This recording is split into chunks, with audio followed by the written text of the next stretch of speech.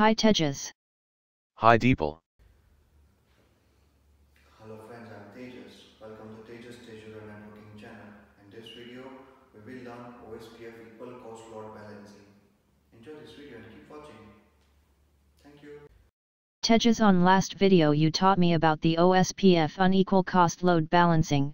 Can you teach me OSPF equal cost load balancing also? Sure Deepal. I must suggest you must see my OSPF unequal cost load balancing video one more time, so that your concept will more clear. Okay. See in this diagram R1 has 5 path to reach R7. And all the connected interfaces are fast Ethernet. I will show you the configuration part directly so that your concept is more clear. Okay. I already configure the IP address of all the devices. Now I will start OSPF configuration. I will start with R1.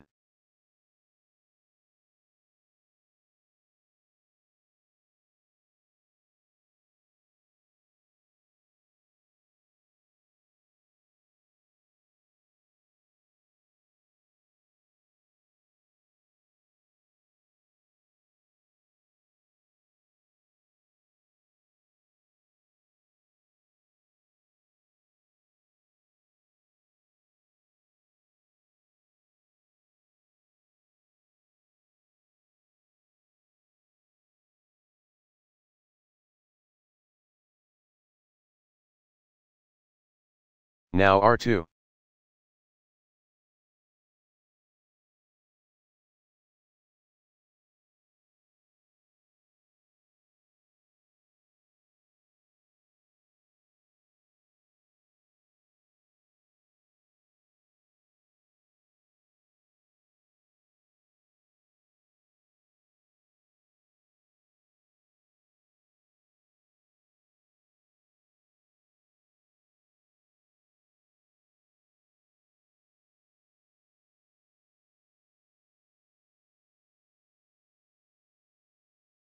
Now R3.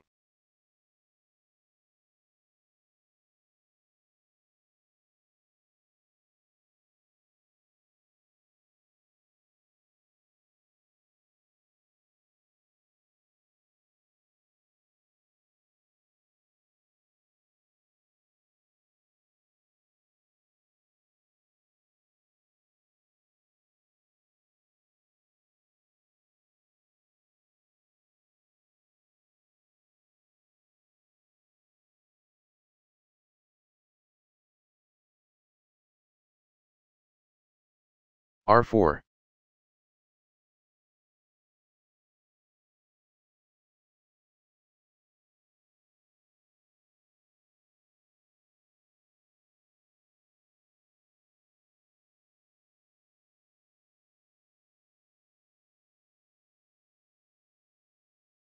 R5.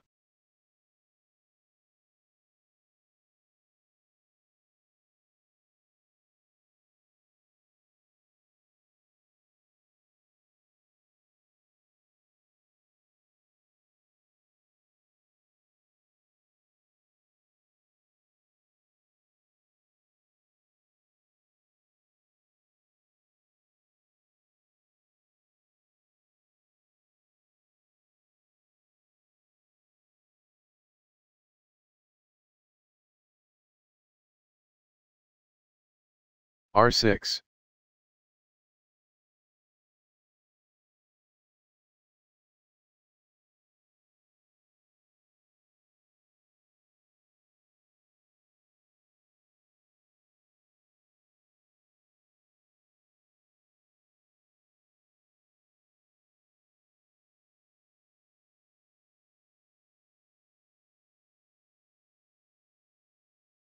R7.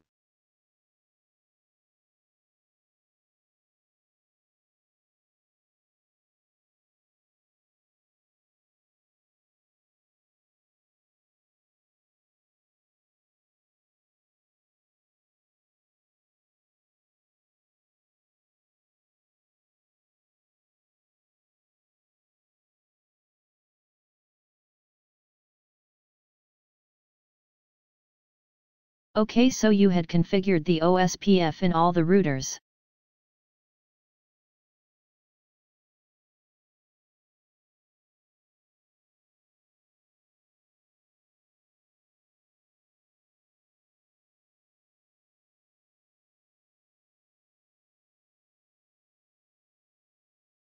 Yes, now I will verify.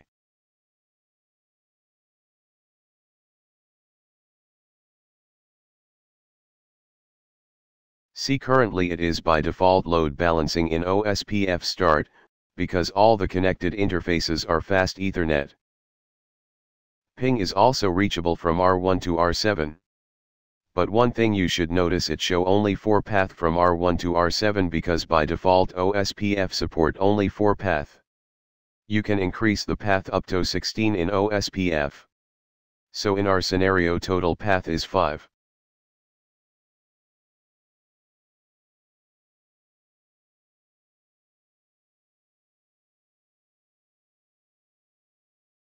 So we will go in OSPF configuration on R1 and use only one command. Maximum path 5. Because we have 5 path from R1 to R7, we can increase as per our requirement. Same we will do in R7 also.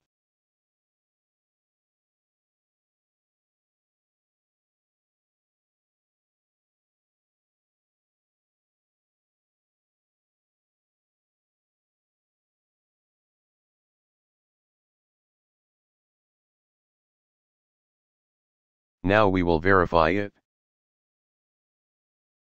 See, now it is showing 5 path from R1 to R7.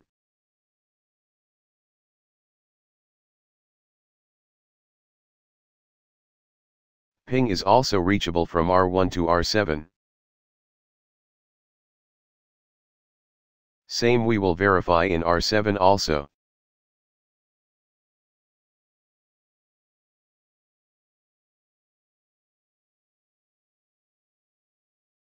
See, here also showing 5 path from R7 to R1.